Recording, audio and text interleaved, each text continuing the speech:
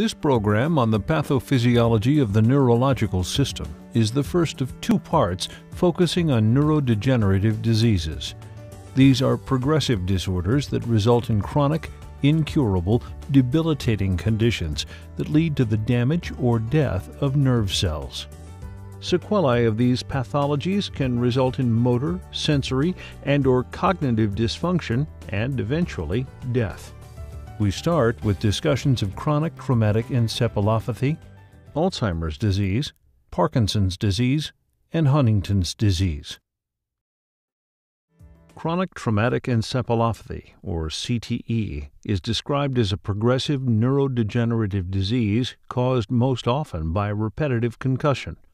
It has been in the news for the past several years because of its effects on athletes who play contact sports. It is estimated that 300,000 Americans are engaged in sports and that 20% of them have at least one concussive episode.